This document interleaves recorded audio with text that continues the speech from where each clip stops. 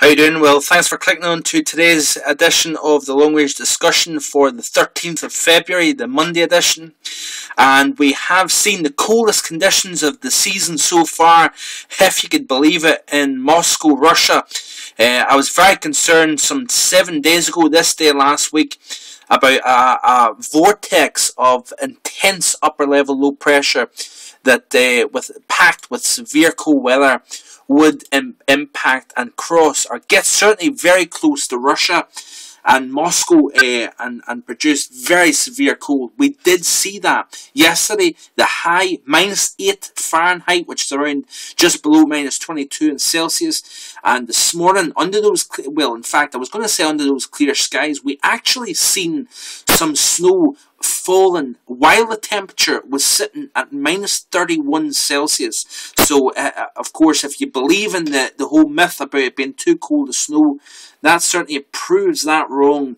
If you certainly were in Moscow this morning where the snow was falling, temperatures very severe, the coldest levels since January of 2006, and of course that was one of the coldest winters in Moscow in some 40 odd years, I believe. But if you look at the blog today, you can see here the headline: Moscow plunges to -31, coldest since 2006. And as well as that, Brussels ends its longest streak of sub-zero temperatures by day and night since 1941. So, of course, while I got the UK wrong in terms of the winter, and I am disappointed about that. We never seen that widespread snow and severe cold that I anticipated.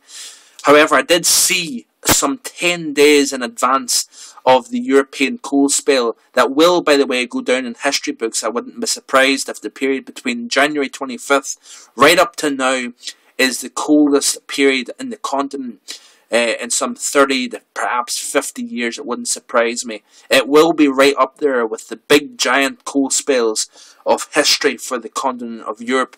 But certainly we've seen during the past 2 weeks some beautiful, beautiful winter scenes. This is just outside The Hague, the Dutch capital. Look at those clear skies, the Arctic high pressure, and trees encased in hoarfrost, and of course only severe cold can produce beautiful scenes like that. And we've seen that, of course, we've seen temperatures in Milan drop to -12 Celsius, very unusual. In Venice, we've seen the famous canals freeze over, and of course across the Alpine region as well. This is a scene from one of the valleys in Switzerland as well, just stunning scenes.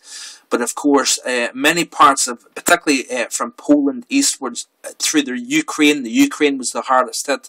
We've seen some 400 people lose their lives due to the cold. Of course, many of them with the combination of drink and homelessness was a big contributor to the deaths that we've seen.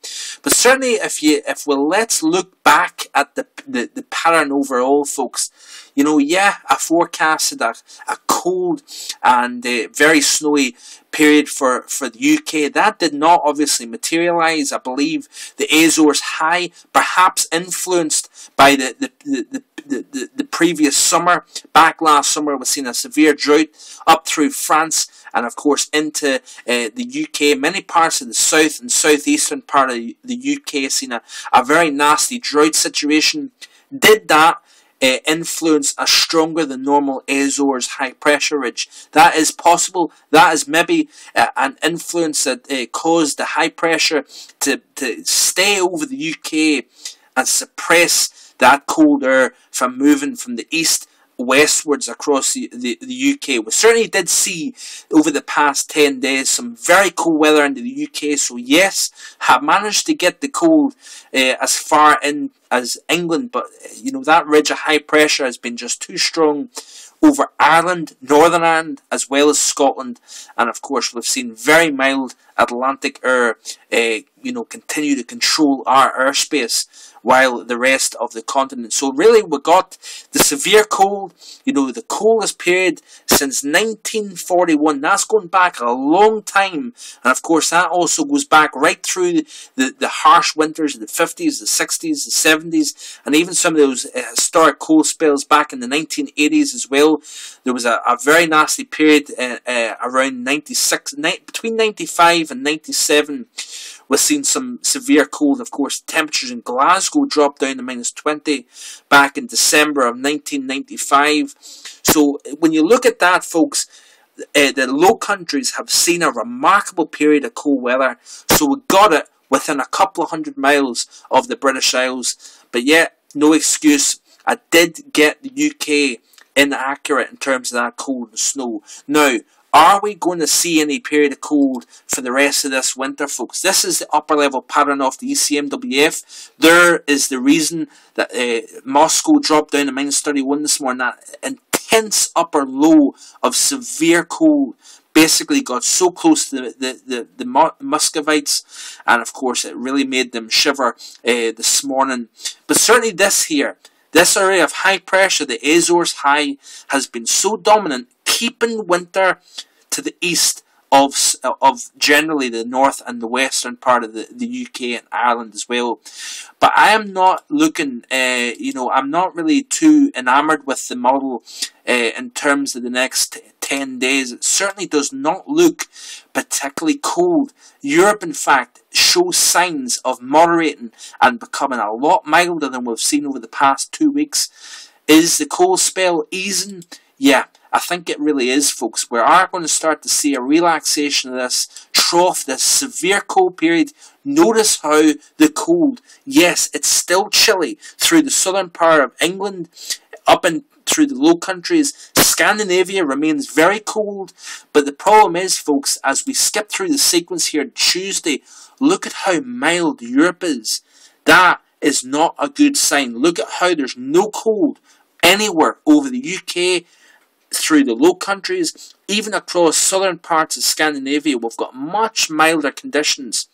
Does this mean that we're not going to see any more cold and snow? No, it doesn't. And I do believe that we are going to see a period of perhaps a short-lived bursts of cold, perhaps some snow, but that much anticipated cold period that I forecasted for the UK, I think our window of opportunity, so to speak, is gone for another year, unfortunately. Yes, I will commit to that statement, that I don't think we're going to see that period of cold and snow that I so forecasted since summer of last year. And yeah, I'm very disappointed to say that, folks, but I'm not going to keep beating this drum until springtime. Many of you think I'm going to continue forecasting cold and snow right up and through springtime. No, that's not going to be the case. But let's look at the pattern overall. We've got the cold and the severity of that cold very close to the UK. It just was stopped by that Azores high pressure system, and we really didn't see much of a winter here across Scotland and down through Ireland as well. England, yeah, you had a good period of 10 days or so of cold and snow, and winter did arrive in the UK, albeit for a short window, but the disappointment is that we didn't see it. We've certainly seen it across Europe, and I'm not going to be too disheartened because I did manage to see that severe cold cover the continent. But certainly, the models are showing some cold and snow again back at the very end of this month. Let's wait and see what happens, folks. Let's not jump too quickly onto that. I want to see a trend in the models first before we start to commit. March could bring some severe cold and snow, but those solar rays are starting to get more intense as the sun rises. Days become longer, nights shorter. There's always next winter, of course. I hope you have a great evening wherever you are, and continue to keep checking back to the blog. Subscribe to Facebook and Twitter if you haven't already, and find out my latest ideas. Hope you have a good evening, folks. Bye-bye.